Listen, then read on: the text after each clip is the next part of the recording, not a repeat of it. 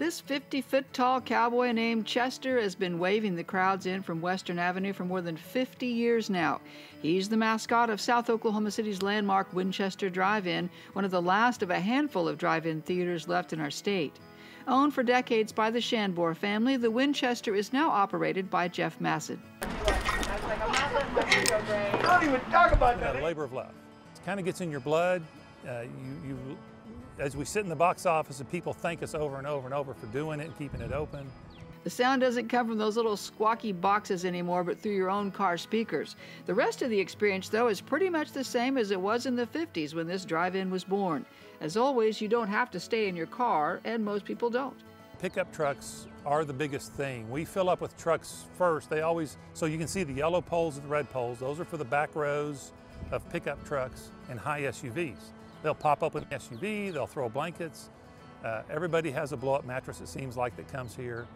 Pillows and blankets. I think this will be my third time, and I'm really excited. I love the idea of getting out, and just the experience of it is really fun.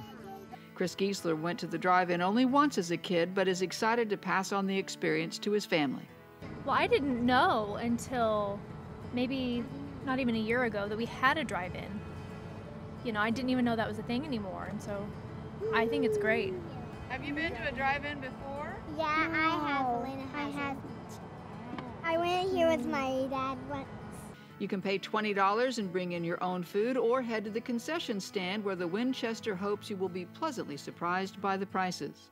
We pride ourselves on concession stand prices and being less than most theaters, so.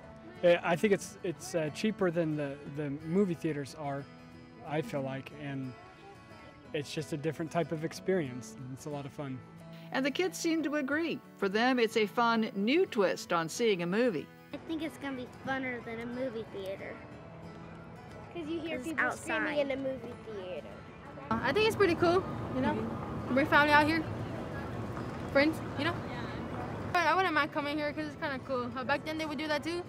Grandparents who remember plenty of nights at the drive-in themselves hope it's something kids will continue to enjoy. It was just something fun that we got to do, and now there aren't hardly any left, so we were excited that we found this one and got to come down and enjoy.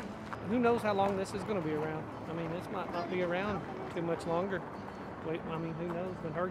When she decides to have kids, she might not. This might not be around to experience.